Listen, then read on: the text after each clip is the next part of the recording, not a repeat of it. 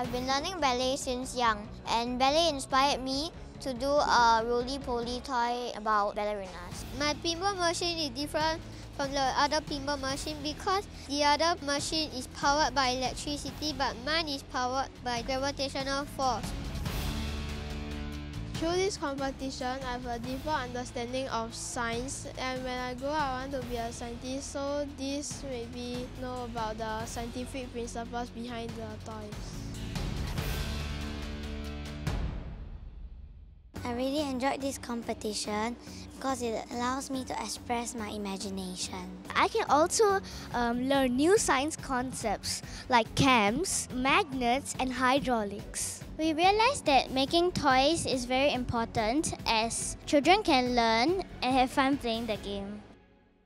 I feel that this competition will help me widen my knowledge of science so it can take me closer to my dream of making an endless battery. Well, I learned about magnets and I learned about frogs and everything. So I think I'll be more interested to conduct experiments about magnets and more principles that I have not discovered yet, and perhaps I will discover to share with the world when I grow up.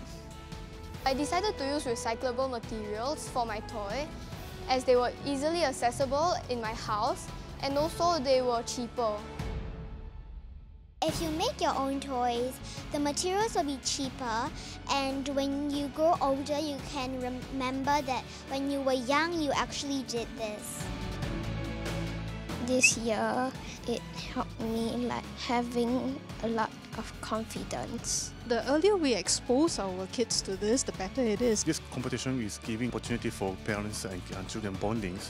What they're really looking for is how students can think out of the box. And I think that forms a very important basis for our STEM education as a future scientists and engineers. Actually, it has given a very good platform for the students, to come up with their own creativity. It looks at different things, not just science.